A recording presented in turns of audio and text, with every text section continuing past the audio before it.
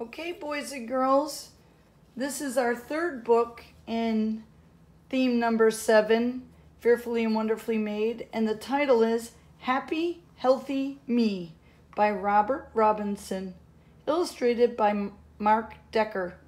And don't forget, this is the front cover, this would be the spine, and this is the back cover. And in the middle of the book are the pages. Very good. Happy, Healthy Me, written by Robert Robinson, illustrated by Mark Decker. Remember, the author is the person that writes the book, and the illustrator makes the pictures. Let's read here.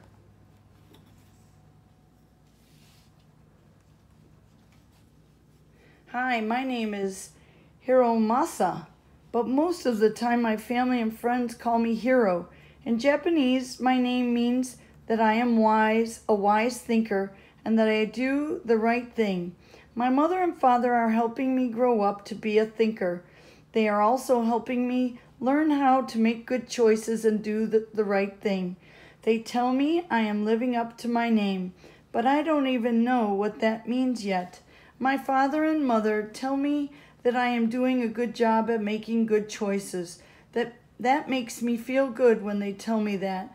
I want to keep making good choices so I can say it's good choices for me.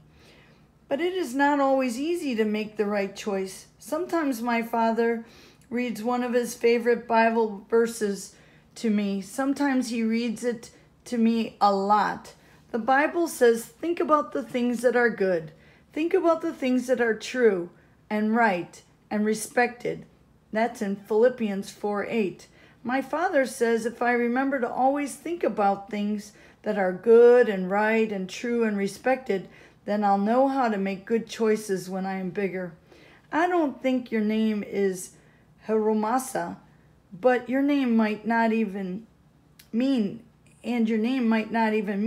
wise thinker. But I know you can grow up thinking about things that are good and right and true and respected. As you keep growing, you'll learn how to make good choices too. Then you can say, it's good choices for me.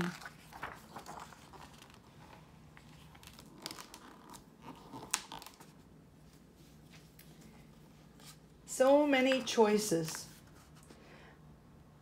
Mother, are you ready to go to the store now? Hiro asked as he held up some money tightly in his hand. His grandfather had given him $6 for his birthday. Today, Mother had promised to take Hiromasa to the store so he could spend his birthday money. I'm almost ready to go, Mother answered. So she went to the closet and began looking through the pocket of her blue jacket. Soon Hiro heard the familiar jingle jangle of his mother's keys. Yes, Hiro exclaimed. Now we can go to the store. He slipped his birthday money into his pocket as he walked out to the truck. Mother, I think it's going to take me a long time to decide what to buy at the store, Hiro announced on the way to the store. There are lots of things I want. We'll just have to wait and see, his mother answered. Hiro and his mother walked around and around inside the store. Hiro went to the video games first. I want a new game, but I want I know I don't have enough money, he said. Hiro didn't look at the video games for too long. He led his mother to the toy section. He looked at all the scoopers and sifters that he could use in his sandbox. He looked at the sandcastle molds and dump trucks too. I don't think I want anything for my sandbox, Hiro said as he moved on to the book section. Hiro looked at the books about trucks and trains. He looked at the books about bunnies and bears. He even looked at books about places far away. I don't want to buy a book, Hiro told his mother. I can get books at the library. Soon Hiro and his mother walked by a row with lots of candy. There were candy bars and candy treats. There were all kinds of gummy candies and bubble gum too. I don't think that would be the best thing to buy, Hero told himself as he kept walking through the store.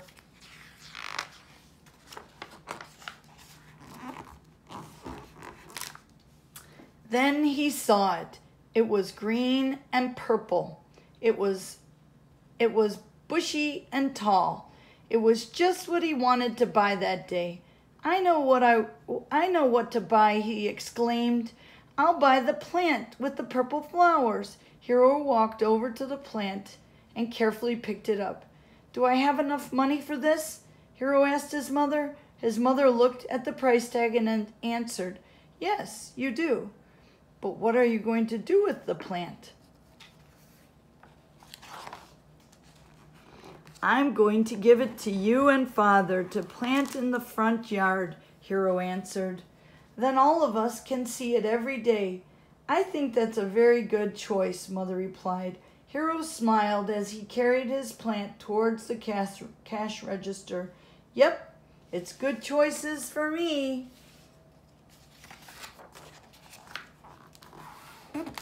Shopping for a rainbow. Hero, Father called. I have a shopping list ready. Let's go to the market now.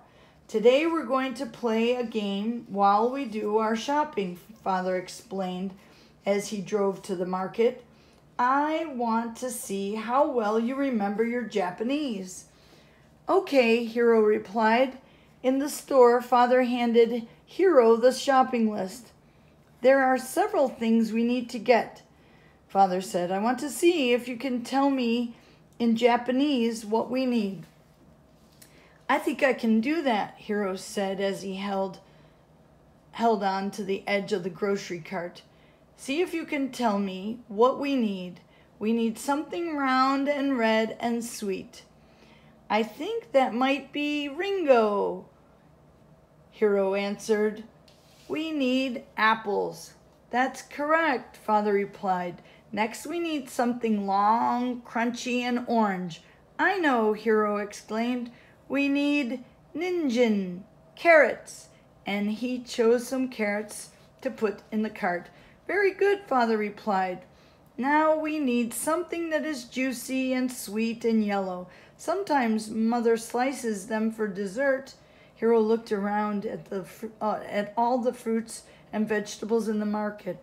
Nashi, he answered. Mother wants us to get some pears. You're right again, my son, Father said. We need something else that is juicy. Sometimes it's sweet and sometimes it's a little bit sour. It can look dark, dark blue. That's easy, Hero said. Pyramule plums. I like them. Sometimes Mother puts one in my lunch for school. Father looked at his list. There's something else we need. Round, it's green. Sometimes it can be crunchy and sometimes it can be soft. What can it be? Hero wondered. He looked around at all the vegetables as he tried to find something that is round and green and can be crunchy or soft. Kayabetsu, he answered. Cabbage. The cabbage is crunchy in a salad or soft when Mother cooks it in soup. You're doing very well, Hero, Father said. There's something else we need. It's long and skinny and purple. Hero thought, how do I say eggplant in Japanese? He forgot for a few moments and then said, I think we need nasu. You're right, Father said as he gave Hero a high five. We need eggplant for our supper. There's only one thing left on our list. We need gemai, Father added. I know what that is, Hero said. That's brown rice. I love brown rice. After Father placed the bag of brown rice in their cart, they walked to the checkout line. As they stood waiting for their turn to pay, Hero looked at all the food they had in the cart. There were red apples, orange carrots, yellow pears, green cabbage, deep blue plums, purple eggplant, and brown rice. Hero's eyes got big and wide as he looked at the food at the grocery cart. Father, he interrupted, I see red ringo and orange ninjin, yellow nashi, green kaibetsu, deep blue paramu, and purple nasu. I think we're going to eat a naiji, a rainbow. We have every color of the rainbow in our cart.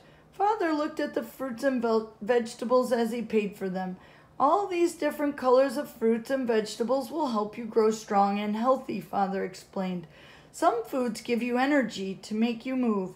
Some foods give you energy to grow. Some foods give you energy to think. I can't wait for Mother to cook supper for us, Hero offered, because I am going to eat a rainbow of foods to give me lots of energy to play in the park. It's more good choices for me.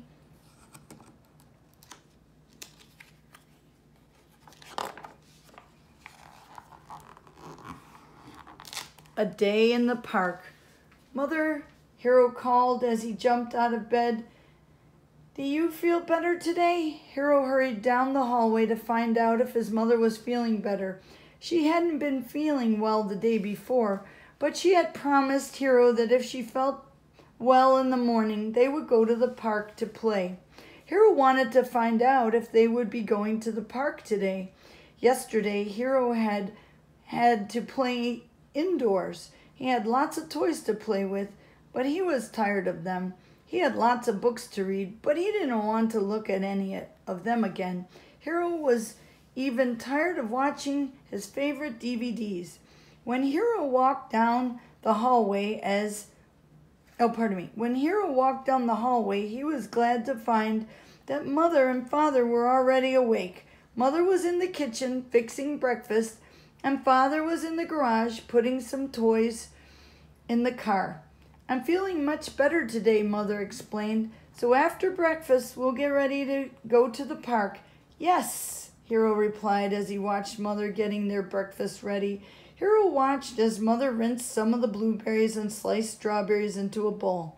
Hero watched as Mother added some little chunks of honeydew melon and diced pear into the bowl. He watched as she finished slicing some orange sections and added them to the bowl. I know what you're doing, Hero began. You're making a naiji salad. Father told me it's important to eat lots of different colors of food. That'll give me energy to play and grow and think. I want lots and lots of that rainbow salad. It's more good choices for me.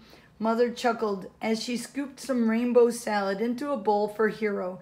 Yes, this rainbow salad will help give you energy for playing in the park, and so will this bowl of oatmeal.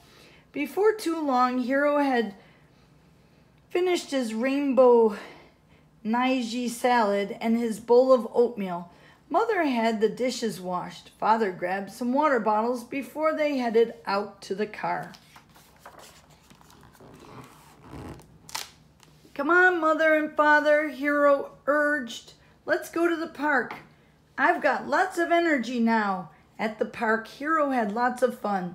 He climbed up the ladder and then zipped down the slide. He climbed up the ladder and zipped down the slide again. Father followed right behind Hero and slid down the slide too.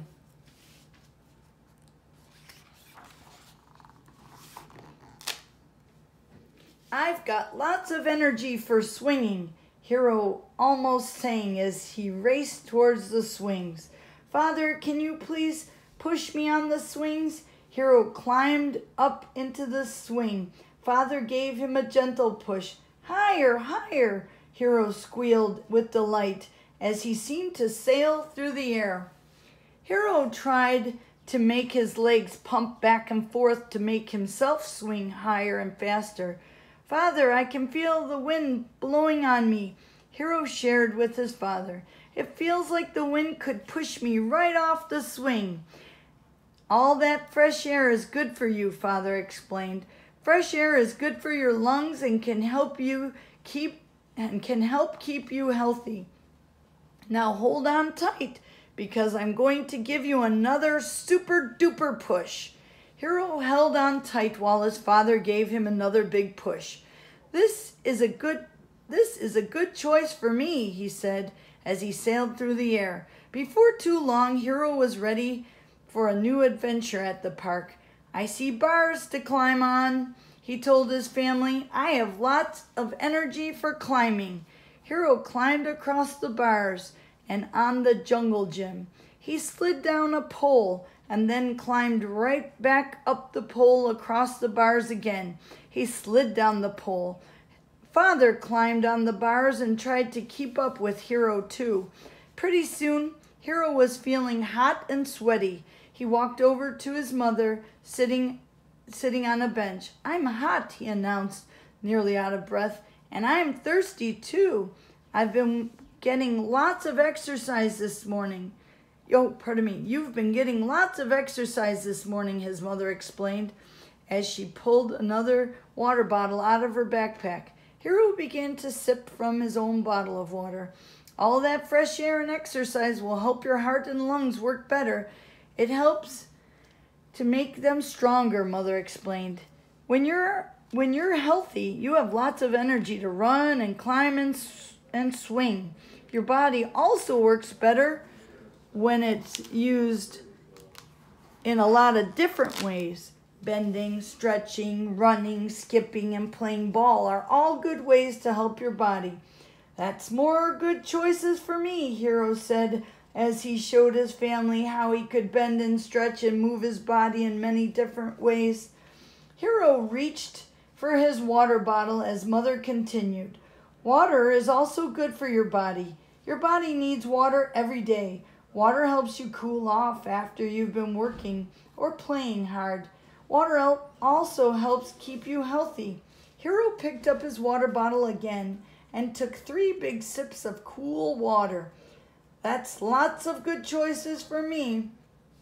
While Hero was drinking his water, Mother pulled out a bottle of sunscreen from her backpack. You've been out in the sun too, Mother added. The sun is good for you. The sun helps your body make vitamins, which can help keep you healthy. But too much sun is not good for you. Mother rubbed some sunscreen over Hero's face, arm, neck, and legs. Too much sun can make your skin turn red and feel very warm and sore, Mother explained. That's a sunburn, Hero added. You're right, Mother replied. That's why it's a good idea to wear sunscreen if you're going to be outside in the sun for a long time. In fact, why don't we go sit with Father in the shade for a while? I have some trucks and cars that you can play with. That's another good choice for me, Hero said as he helped his mother carry the cars and trucks over to the shade. As Hero got closer to where his father was in the shade, he noticed that Father was sleeping. Look, Mother, Hero whispered. Father is sleeping. I think too many good choices tired him out. Turn the page. Not ready for bed. Hero, Father called from the living room. It's time to get ready for bed. Hero slowly walked to his bedroom. Father had already pulled out his pajamas for the night. After Hero had his pajamas on, Father carefully pulled back the blanket and the sheets. He gently fluffed the pillow for Hero's bed. It's bedtime, Father said as he gently patted the bed. Hero just started at the bed. I can't go to bed yet, Hero said. I have to go brush my teeth. Hero walked down the hallway to the bathroom. He carefully brushed his teeth before heading back to his bedroom. It's bedtime, Father said as he gently patted the bed. Hero stared at his bed again. I can't go to bed yet, Hero said. You haven't read me a story. Hero chose a favorite story book for his father to read. When the story was finished, Father said, It's time for bed now. Hero sat on the edge of the bed. I can't go to bed yet, he said. I have to go give Mother a good night kiss. So Hero went down the hall to the living room to give his mother a big hug and kiss. When Hero got back, his father said, "It's time for bed now." Hero stood and looked at his bed. "I can't go to bed yet," he said. I need to get a drink." Father walked with Hero to the bathroom to get a drink of water. Soon Hero was back in his bedroom. "It's time for bed now," Father said as he patted the bed. Once again, Hero looked at his bed. "I can't go to bed yet," Hero said. "I haven't said my prayers." Together, Father and Hero kneeled down by the bed. Hero prayed, "Dear Jesus, thank you for my family. Thank you for a fun day at the park. Keep me safe tonight. I love you. Amen." Father helped Hero climb into bed. Father pulled the blankets up over Hero's shoulders. "But Father," Hero pleaded, "I don't want to go to bed." "I know you don't want to go to sleep," Father said, "but your body needs time to rest." Father gently rubbed Hero's back as he continued to explain, "Your body has worked hard today, and every day your body is growing just a little bit more.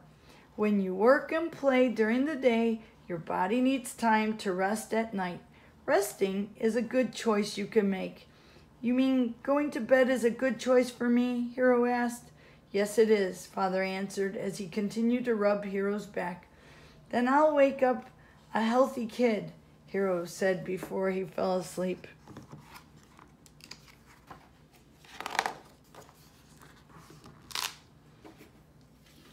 Let's see if I got this right. Yep. Afraid in a storm. "Hero," Mother called from the front room, "your favorite animal show is on TV right now." Hero stopped playing with his trucks in his bedroom and hurried to the front room. He stretched out on the floor, ready to look, listen, and learn. "I wonder what animal we'll get to see tonight," Hero asked. "I think it's going to be about nighttime animals in the forest," Father answered. "I wonder if they'll show any raccoons," Hero inquired. "I like raccoons. I think they're cute." As Hero and his family watched about nighttime animals, outside the wind was beginning to blow. Tiny little raindrops began to tap against the window on the roof. "Could you please turn the volume up a little bit?" Mother asked. "The wind and rain are making it hard to hear the TV." Father turned up the volume on the TV just a little, but outside the wind continued to blow. The rain continued to tap against the windows and up on the roof, and now a little bit of thunder began to boom outside. The thunder made the windows rattle. The thunder made some of the vases on the shelf rattle too. "I think you need to turn the volume up a little more," Hero said as he moved to snuggle close to his father.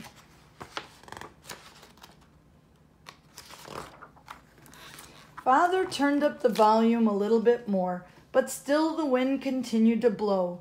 The rain continued to tap against the windows and up on the roof. And then flash! Lightning lit up the nighttime sky, and boom! And the boom of a thunder got closer and louder. In a lightning storm like this, we need to turn the TV off, Father explained as Hero climbed up onto his father's lap. Just as Father turned off the TV, pop! All the lights went out in the house. The house became very dark and very quiet. All Hero could see was the flashing of the lightning through the windows. Father turned the lights back on. Father, turn the lights back on, Hero stated as he held on tight to his father's arm.